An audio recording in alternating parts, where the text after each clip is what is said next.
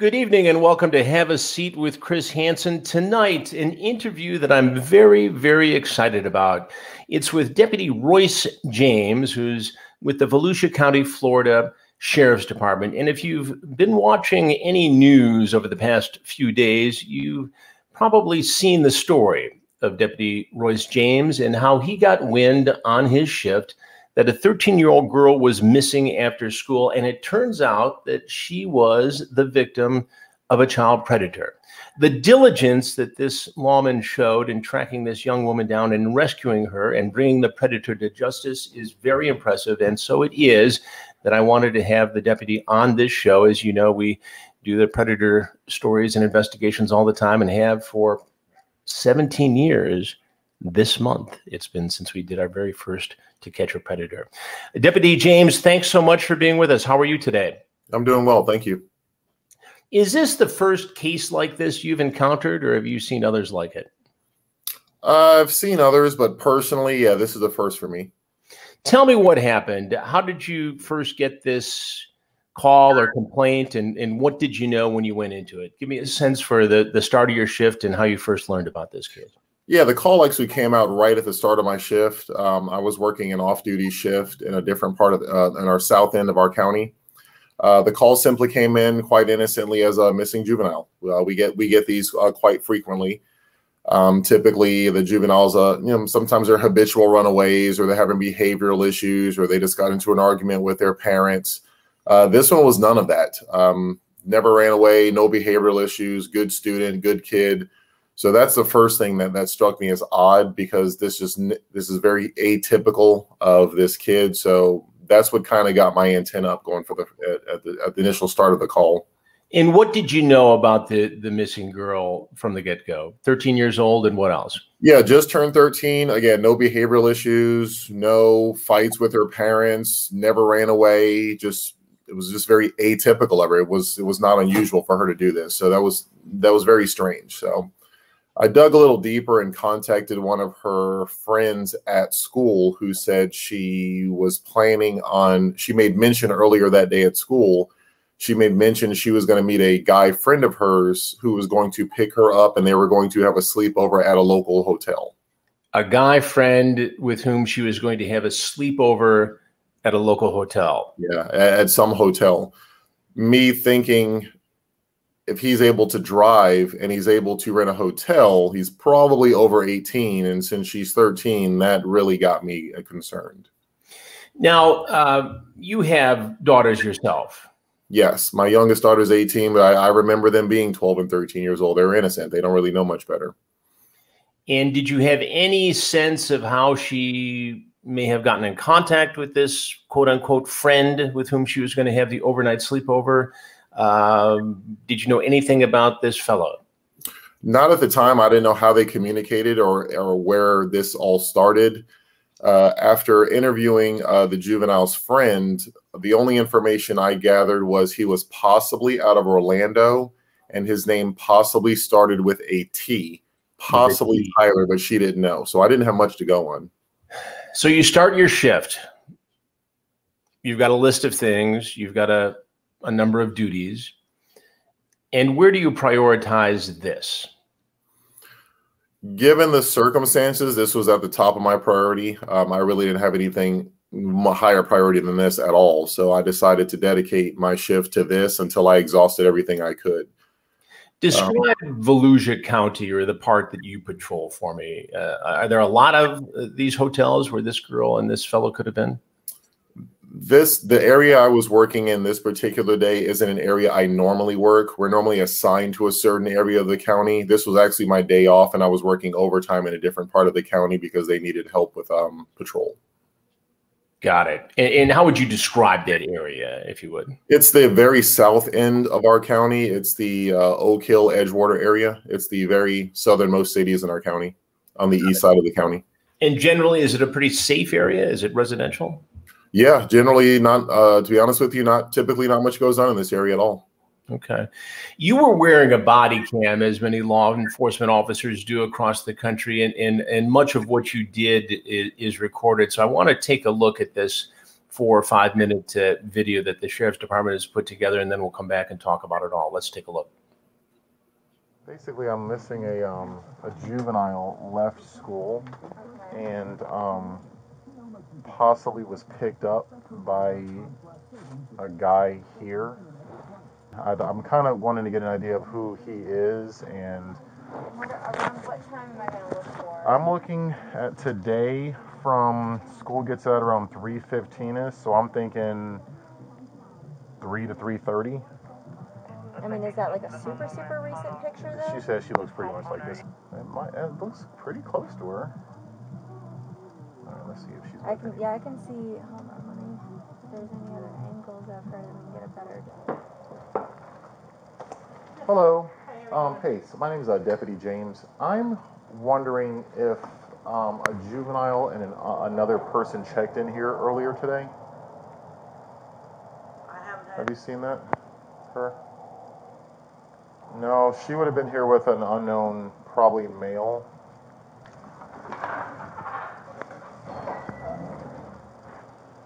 Hello. Hi, how are you? I'm looking for a juvenile that looks to be ran away from home today.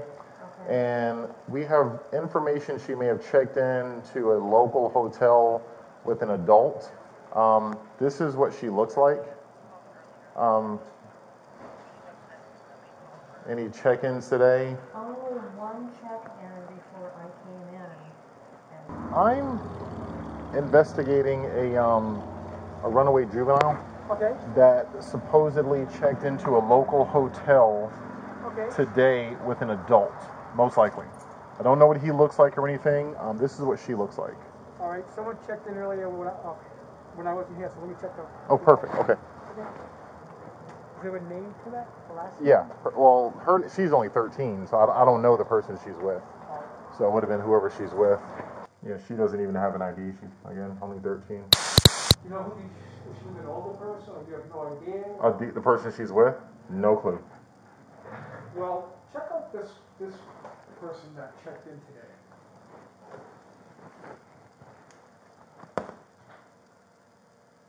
Ooh, where's this guy? I think this is him. They said his name started with a T, possibly Tyler. Front office. Anybody inside? We need to come in for a second.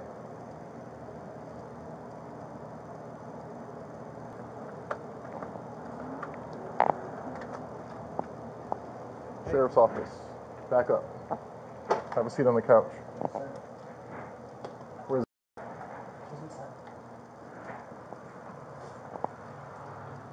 What's up, sweetheart? Sheriff's office. Get Pappy up here. Go in the bedroom and wait for me for a second. How old are you? 5. How old are you? Okay. 501 text. Just wait there for me, sweetheart. Okay? Are you okay? Hey, Do you need start any this way to attention? the all-suite Are you room? hurt at all? You're not hurt at all? Your Yeah, stomach hurts? Okay, we're gonna be right with you, okay? 335. Yeah, you f***ed up. How old are you? If I ask you that question again, I'm gonna lose my f***ing mind. How old are you?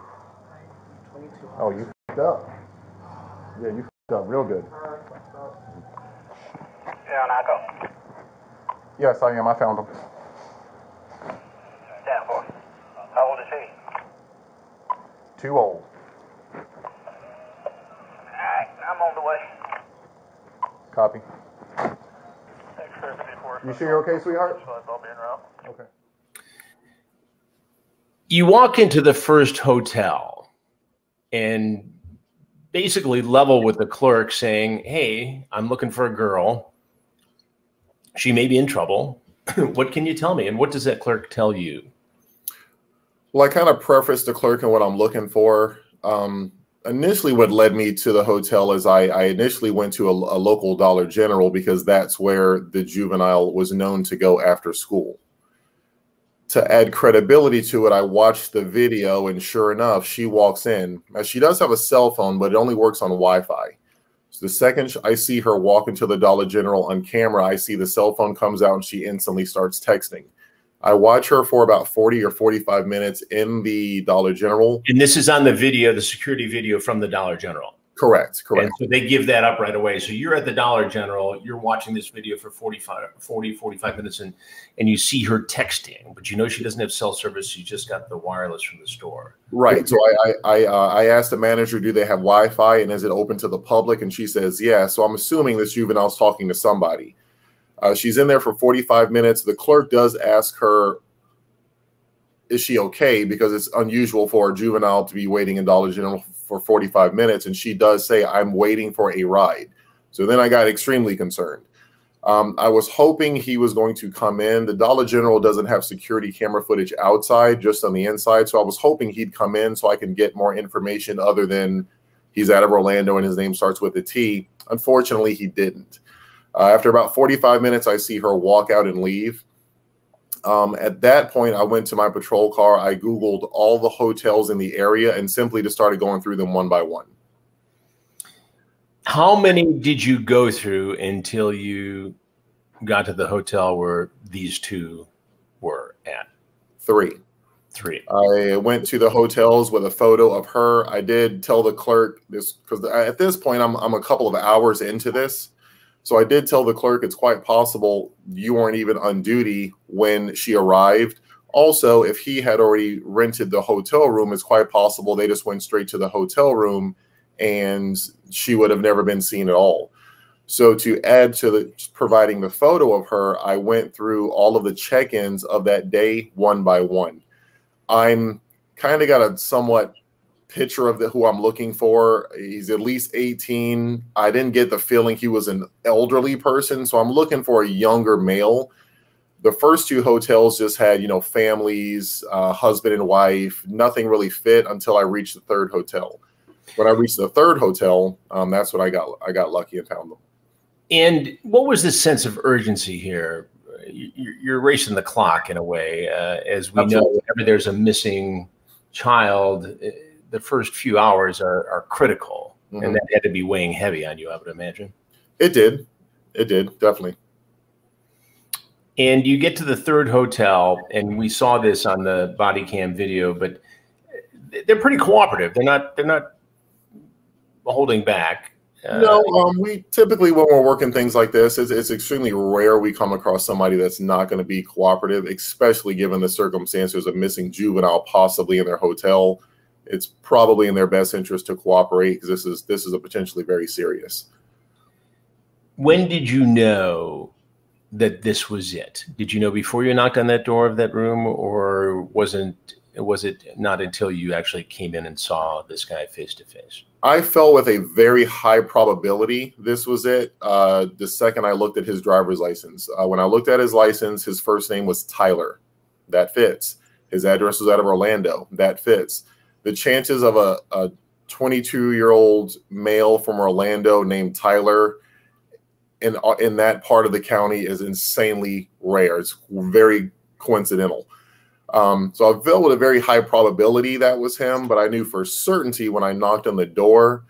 When I first knocked on the door, I didn't announce myself as a sheriff's office. I announced myself as a front desk, not to alarm him. As soon as the door opened, I put my foot in the door jamb so he couldn't slam it in my face. And the second he realized I was a deputy, his body language told me I was in the right place. At that point, I knew for a fact I was in the right place.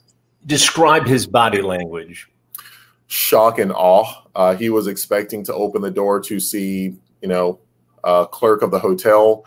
The second he saw my uniform and I said sheriff's office, he turned white as a ghost and immediately backed up. And I told him to go sit on the couch. He started putting his head in his hands. So I knew at that point I had found her. I actually asked where she was by name. She heard my name from the bedroom, looked out, and once she saw it was a deputy there, she came running to me and gave me a hug. It's hard to see the girl in the video, and obviously we're not identifying her or showing her face for the obvious reasons, but describe what you saw in this girl, this 13-year-old.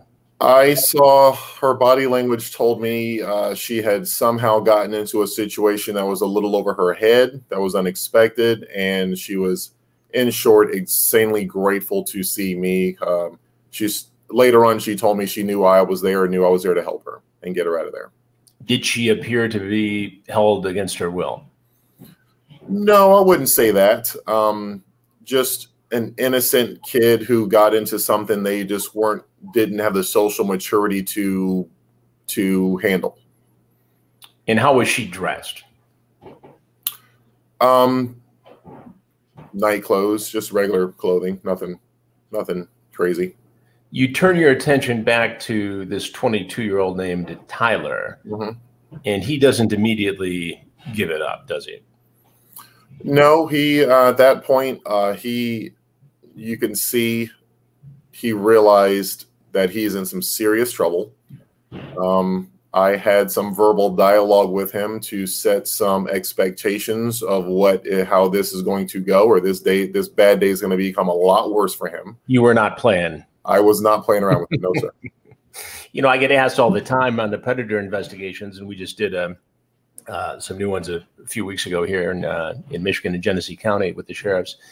You know, do you ever get angry? Do you ever want to, strike out at these guys? And the answer is, of course, yes. But, you're professional about it, and you have even a bigger responsibility as a sworn law enforcement officer there. But you made it clear, and you see this on the body cam, that you weren't going to ask a third time.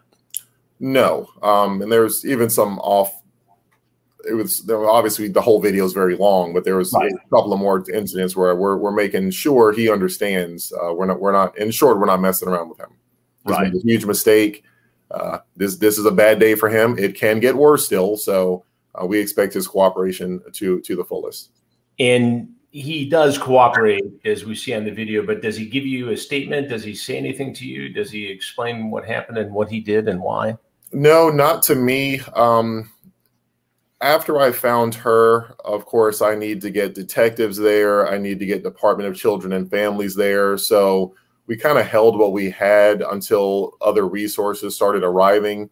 And quite honestly, Chris, I decided to turn my attention to her, let them take over that part of it, and just deal with her. She pretty much imprinted on me and just wouldn't leave my side through the duration of this whole thing. So I decided just to turn my attention to her and let the detectives do their job. So was she anything to me?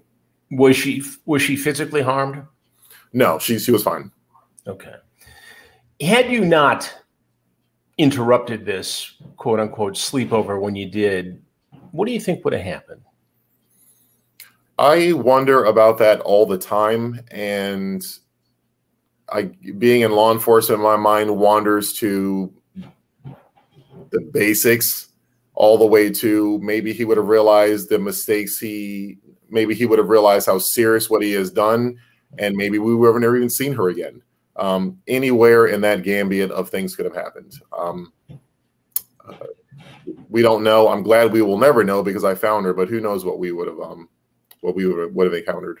What did the 13-year-old girl say to you, if you recall? I really didn't talk with her very much about the incident due to legal reasons. There's certain legal reasons with us interviewing juveniles. We only have a certain amount, and I didn't want to waste one. So I just made sure she was safe. I entertained her. Once she realized she was safe, I got to see her normal personality, and she was vibrant, intelligent, articulate, just a really, really, really good kid. And her and I just spent time together, hanging out. She did thank me several times for saving her, which got me very emotional. But I didn't really talk with her in depth directly about what happened. I was saving that for the detectives and everything. At one point, you went back to your patrol car and had a moment. I did. She, it was seeing her great personality, knowing the serious situation she was just in, that combined with her thanking me several times for helping her, for coming to get her, for saving her, for finding her, it got me emotional. What does it say that a 13-year-old girl like this with no history of trouble could find themselves so far in over their heads here? It tells me she's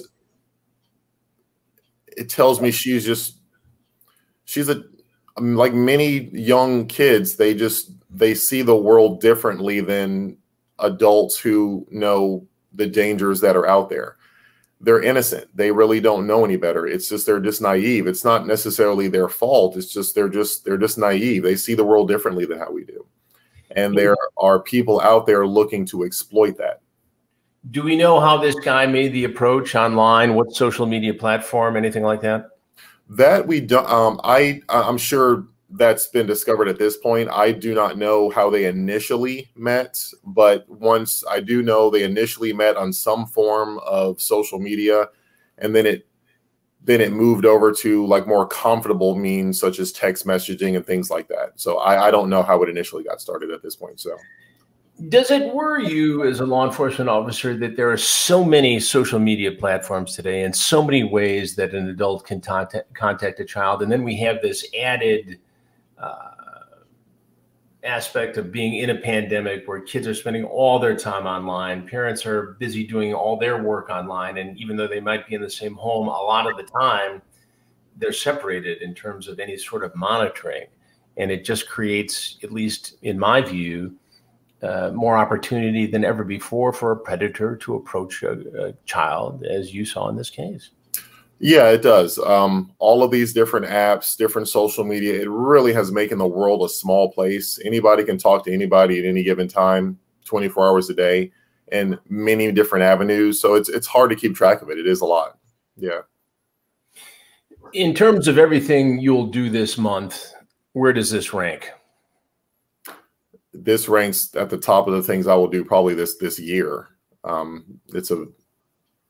It's a very rare circumstance I was put in. Typically, in my experience with law enforcement, we find out these things well after the fact, and then we have to backtrack to piece all of this together because she only knew him by his first name. So if I wouldn't have found her, even if she would have said what happened when she arrived home, if she would have arrived home, we would have had to put all the pieces together. And, you know, we're well behind the 8 ball at this point. And how many other victims could have been victimized while we're piecing all of this together? So this is definitely the top things that's happened to me. You also have to wonder how many times has this fellow Tyler done this before? Absolutely. This likely isn't his first. Right. If you're, and I thought of that, if you're this comfortable to travel from Orlando to Volusia, Florida, rent a hotel, I mean, it takes a comfort level that tells me you've probably done this before. This doesn't strike me as this is your first time, just because of the comfort level and all of the things he went through. So not only did you save this 13-year-old girl, you potentially prevented this from happening however many times in the future. If he's willing to do what he did that day, I have no doubt in my mind, if he wouldn't have been caught this time, there'd be 100% chance of him doing this again. Because I can see in his mind, however crazy it may seem, I did this, I got away with it. This is, in his mind, this is somehow okay, and it's not. So I have no doubt this would have happened again. What's the lesson here for other sheriff's deputies and police officers around the country? A couple of lessons. One, it reinforces the importance of our job and how serious the nature in which we can affect our community. It reminds us these things do happen. They will happen again. So be vigilant in your research and what seems to be a routine call. Also, for the deputies out there that somehow make light of it or maybe not want to go the extra mile, it shows what a responsibility we have as law enforcement to keep going in our investigation until everything's exhausted. I told my colleagues, a lot of them are saying this is a good job because I found her. In my opinion, it's a good job even if I didn't find her. Went to the Dollar General, you go through different hotels, you're exhausting everything you can so that when she is found, you can show you did everything you could in your power to find this particular person. So there's a lot of lessons to be learned here. It's not lost on me also because I spend, so much time, actually based in New York, but also in Detroit and a lot of time in LA, that you hear defund the police, and there's a lot of tension and anxiety now for a lot of different reasons with law enforcement and citizens across the country. Maybe less so in Volusia County, Florida, but it's good to see the good guys get a point on the board, isn't it? It is. It is. It's greatly appreciated. And what do you say to parents? To parents, I would say, pay attention to what your children are doing a little bit more. There's nothing stopping you. I mean, you're their parent. You're essentially their personal police officer. You can look at their phones, monitor what they're doing. Who are they talking to? Obviously, there's going to be some kids that do things behind their kids' back. At some point, we all did it to some extent. So for those circumstances, educate your children in what could happen out there. Educate them on red flags, on clues, on that they're probably being victimized. So when those off chances are they are doing something behind your back, they recognize that they are about to be a victim of something, and you empower them with the education to act accordingly. There's plenty of tracking devices on phones, which will enable me to find her much sooner.